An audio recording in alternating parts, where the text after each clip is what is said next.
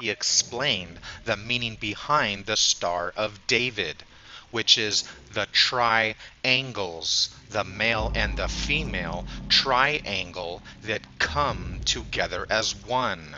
This is known as the Star of Divide, which is the moon and the sun, or the male and the female, which is why it's known as a hexagram or a sexagram. And of course, this star or the hexagram or the hexagon represents the sixth planet, which is Saturn, the god Saturn L, which is why Saturday is the sixth day of the week. And actually, the 6 is the 12, which represents the 12 houses of the zodiac, which is owned by Saturn L. So King David, or King Divide, has a son named King Solomon.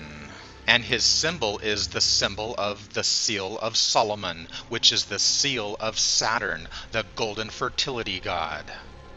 And the seal of Solomon, which is the Star of Divide, the male and the female of the sun and the moon, is the true etymology meaning behind Solomon, which is the soul, which is the sun, and the mon, which is the moon. Which is exactly why King Solomon has his twin pillars. So you see, the twin pillars are the moon and the sun, or the male and the female, which is why the house of David, or the house of Solomon, is the house of sex, the male entering the female. And you'll find the same sex magic in the Kabbalah. So now you know exactly why it's called the Tree of Life. Like the sex magic of Adam and Eve and the Tree of Life. So now you will understand why Washington, D.C. is laid out exactly like King Solomon's temple, which is the symbolic representation of the male entering the female, which is sex magic. So this is why we have the obelisk, which is the phallic bull penis, which is why it's shaped like a bull penis and not a human penis. So this is why you'll see the phallic bull penis that enters the waters of the slit of the goddess or the female, which is sex magic. It's set up exactly like Solomon's temple. So when you're standing there, you're looking at the bull penis that enters inside of the female. And this is exactly why you'll see them shooting fireworks up into the air. A macrocosm, microcosm sex magic with the universe.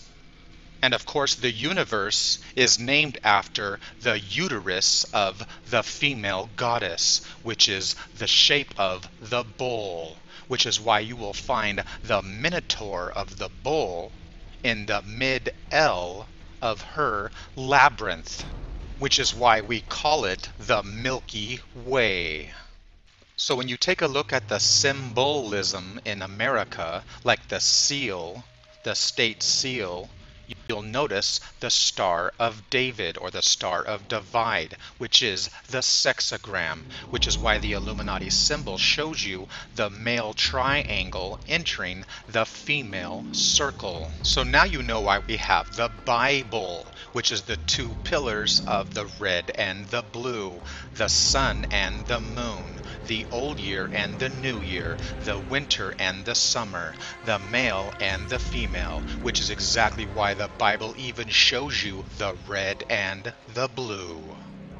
And you'll find the same symbolism with the Freemasons, with the twin pillars and the black and the white, which is the red and the blue. And this is exactly why their symbol is the sexagram, or the Star of Divide.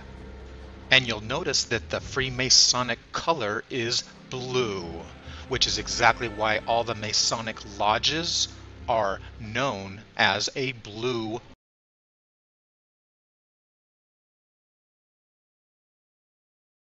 And you'll notice that the Freemasonic color is blue, which is exactly why all the Masonic lodges are known as a blue lodge, or the blue log, the blue pillar.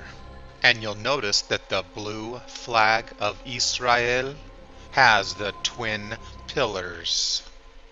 Exactly like this picture from Israel that shows the twin pillars and the pyramid. And you'll notice that these two, or these three pillars, hold the same symbolism, which is exactly why the Freemasonic symbol of the G and the Masonic compass and square makes the sexagram in the middle. Exactly like King Solomon's temple, which is between the two pillars, the sex magic that lies within the mid-L. So like I said, you'll see the twin pillar or the bipillar, bipolar symbolism throughout the world.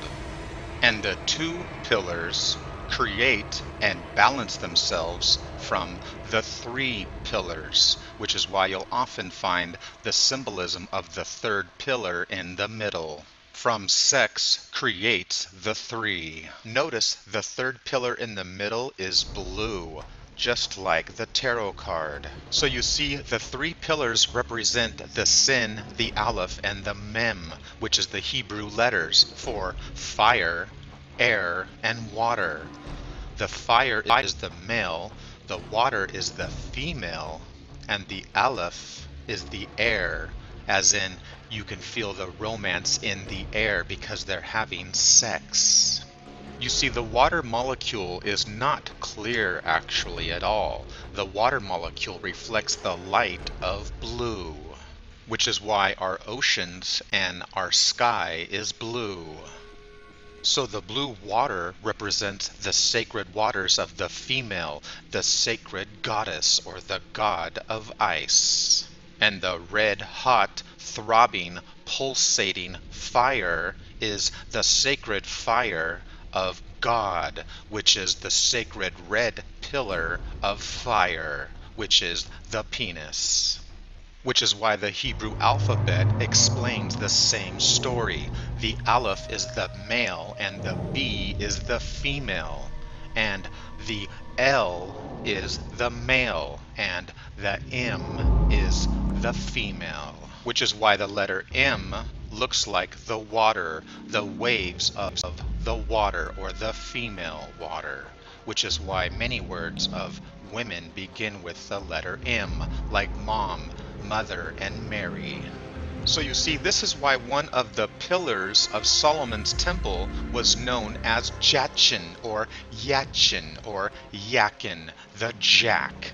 And the B is the female tower. And you see here the horned one next to the J and the female next to the B pillar. So like I said before, the World Trade Center symbolism of the Twin Towers is the male and the female towers. You see, they are standing next to one another. They are facing one another. So they are creating a friction, or they are opposing one another, the two sides, which is why they must come together and unite as one. There can only be one winner. You see, each tower is made of 3 levels. 3 and 3 make 6, or sex in Latin. Now, the sexagram is the symbol of the Star of David. So the twin towers that we're looking at is the symbolism of the manifestation of the Star of David, or the Star of Divide. It is the male and the female towers.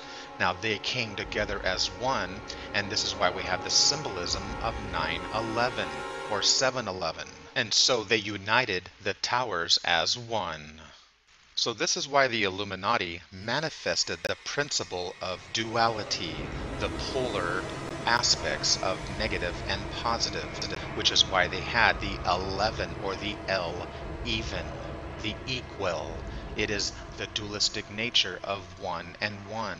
So it was on Tuesday, 1/1, and the 11th day. It also has the 2 towers, and it has 110 stories. Again, the 2 or the 1/1. The AA also equals 11 or 1/1. And then we have Flight 11. We have 111 days to the end of the year. So you see the dualistic principle they were trying to invoke.